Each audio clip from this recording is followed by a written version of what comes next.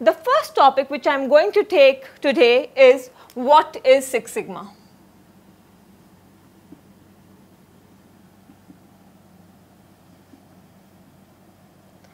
So, the most common definition of what is Six Sigma, or which you might have heard very often or read it somewhere, is that it's a management technique which reduces the number of defects in any process to 3.4 defects per million opportunities. Now, there is nothing wrong as such with this definition, but what I believe is that it just talks about the statistical terms. It just describes Six Sigma in statistical terms, whereas, and this limits the scope of Six Sigma, because Six Sigma cannot be explained only in the statistical terms. It is much wider in its scope, so it should be dealt as in statistical terms as well as in business terms. So, I am going to explain Six Sigma in both these terms. So, first let me give you a very basic definition of Six Sigma so that you know what does it encompass. So, Six Sigma is a business strategy which includes statistical tools, non-statistical tools,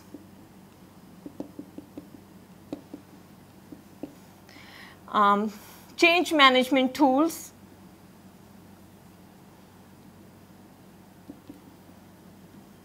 project management skills,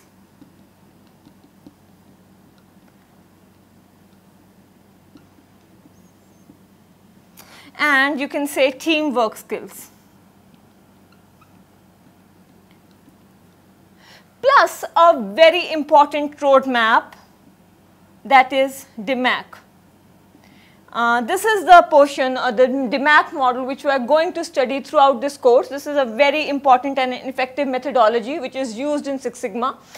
So, all these tools and techniques and skills, when used together, they help any organization to just increase its or boost its return on investment.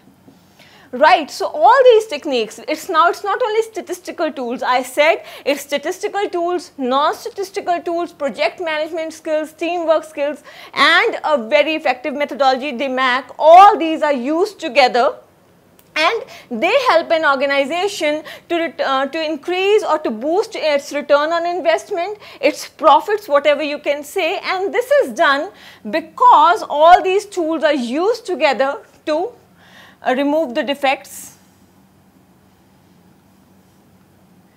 and waste from our products and services.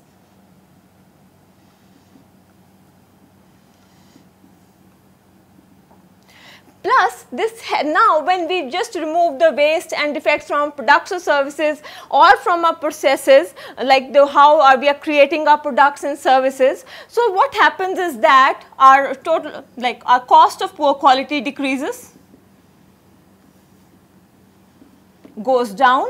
Plus, our customers are really happy with our products and services because what they are getting is in defect-free, error-free services, So, all this helps to lead, which just boosts our profits for any organization. So, this is how Six Sigma helps to just attain good profits and just a good amount of customer loyalty. Now, let us move on and study Six Sigma. As I have already told you that I am going to explain it in statistical terms,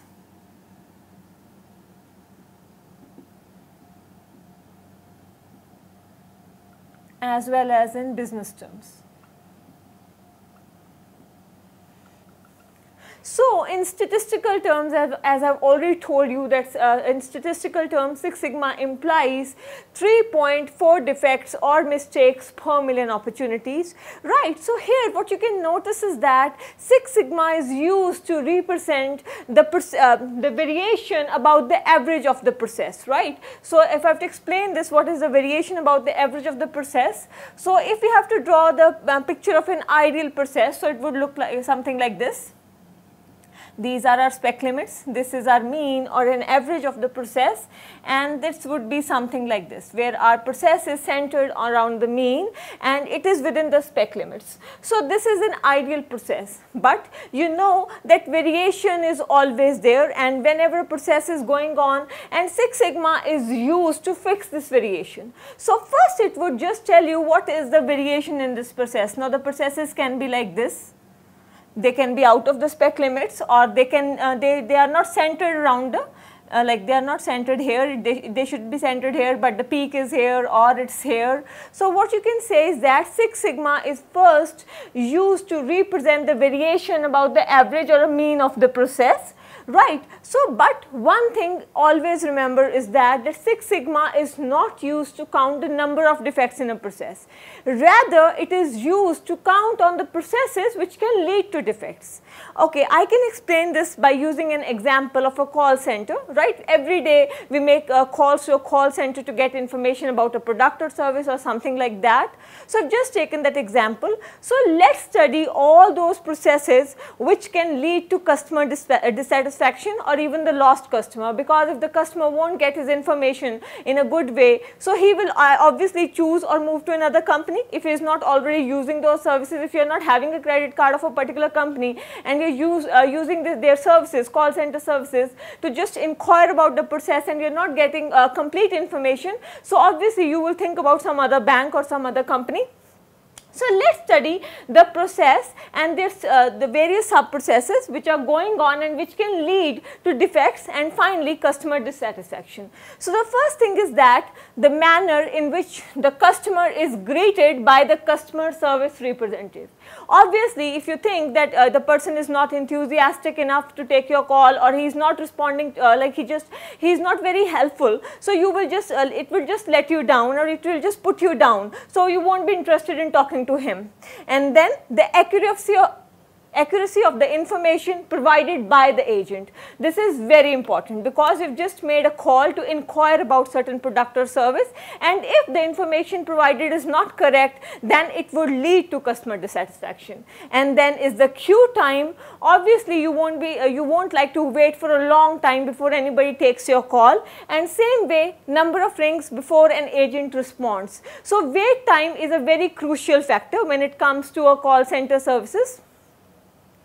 And then listening and speaking skills of the agent, obviously it's very clear. And then time taken to restore the service when fault is reported. If you're facing any difficulty in using their products or services, and you just call those people up, and the time they take to fix the issue is also one of the factors which can lead to customer dissatisfaction. If they're taking too long or they're not responding properly, so it would lead to customer dissatisfaction.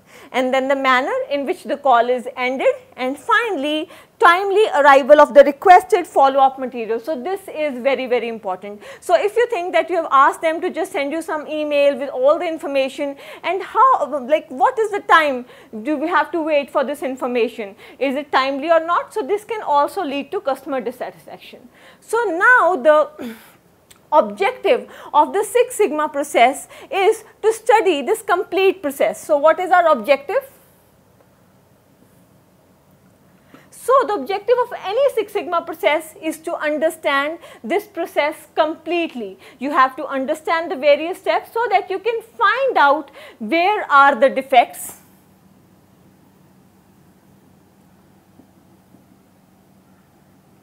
First step is obviously you have to understand and study this process, and the second one is where are the defects. Where are the defects in this process? And then you have to devise ways or the process improvement techniques so that you can fix these defects.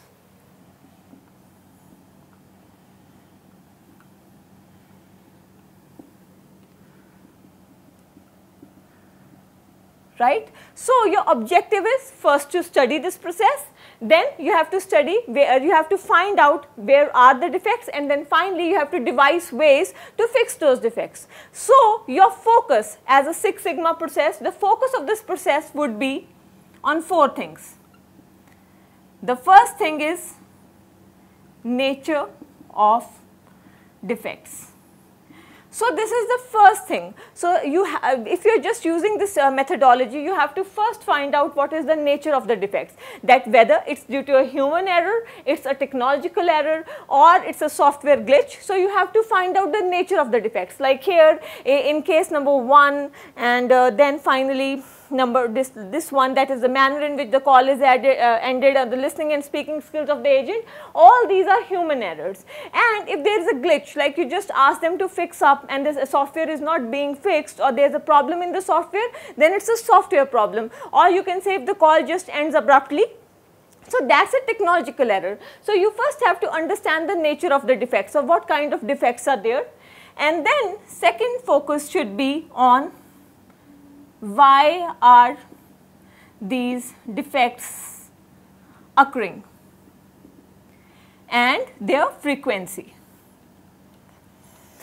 Now you have to understand, you have to study the process, and you have to understand the underlying factors, the root causes of why these defects are occurring. That is, you have to first understand their nature, and then you have to study the root causes of all these defects and their frequency, that is how often they are occurring. It is just a once in a while that the customer was not greeted properly, or it is a regular habit of that particular representative, or any other thing that the call just got disconnected, it was just once, or it just happens frequently. So that you can understand the process and then figure out ways to fix those. And then the third focus is impact on the customer.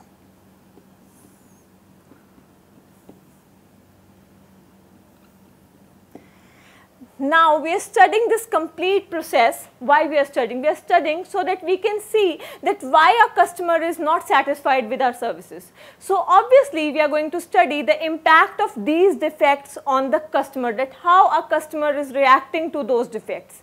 And then finally, number 4, you have to figure out ways to measure the defects. How to measure the defects. Plus, you have to devise the methods to fix these defects.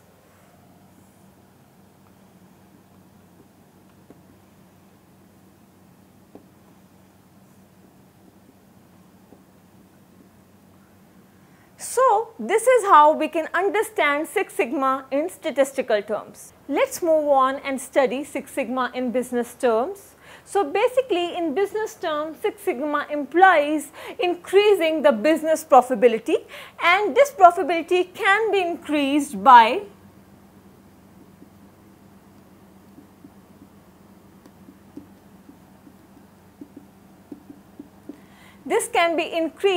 by driving out waste from our processes.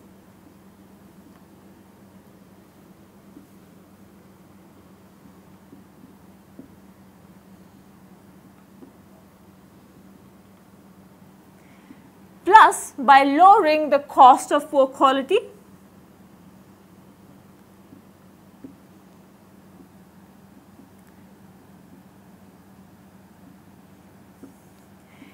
And by increasing the efficiency or effectiveness of our products and services.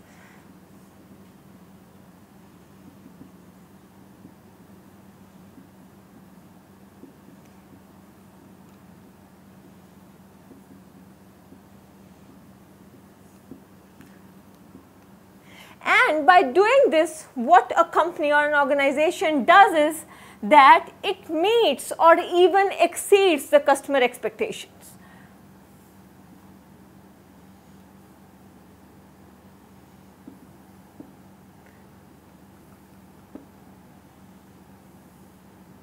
And when the customer expectations are met, this means they are happy with our products and services.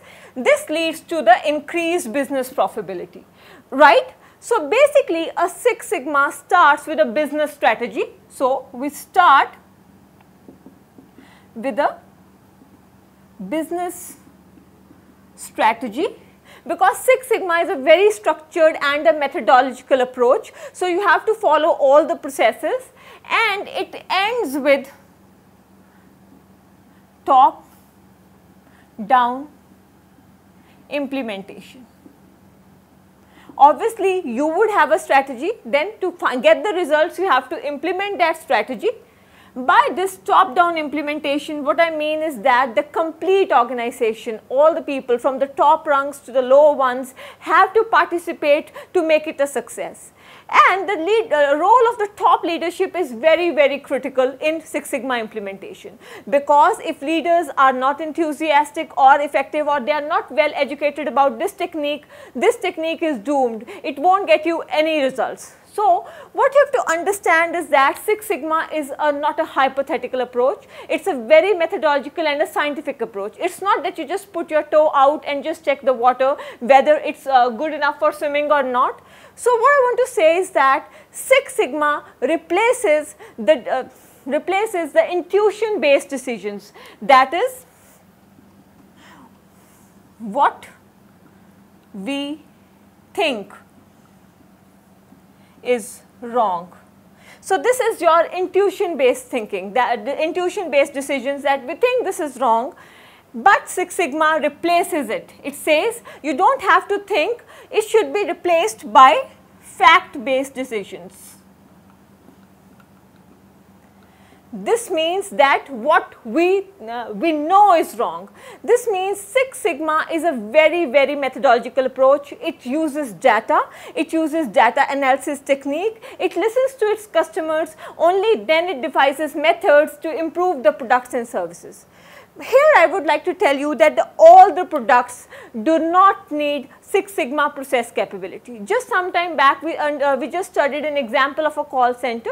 So, this call center, the same call center just had this focus that that 90% of the customers who wish to talk to the customer care representative should be connected to a customer representative within 5 or 6 calls, right. So, this was their target, but they just had a customer survey done so that they can understand their process better, and through the survey they found out that the customers were willing to wait even up to 8 to 9 rings if they were informed by some recorded voice that soon they will be connected to a customer representative. So, this is not something which is uncommon. We very often hear these recorded voices, and through the same survey they found out that the customers were not the customer satisfaction or the customer expectations were not very, apparently they were not very happy if they were connected in 2 or 3 calls. So, this does not have much impact on the customer satisfaction.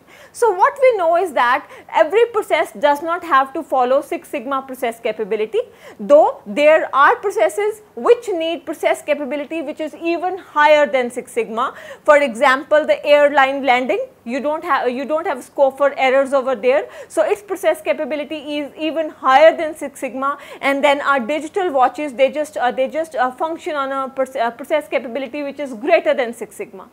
So, what I am trying to tell you is that as a Six Sigma professional, your focus should be on listening to what your customer needs are, what your customer demands are, or what he thinks about your processes, or what are the problems they are facing. So, you should just collect data, collect information, and then design your processes. Your focus should be on continuous improvement, and the profits are bound to come in.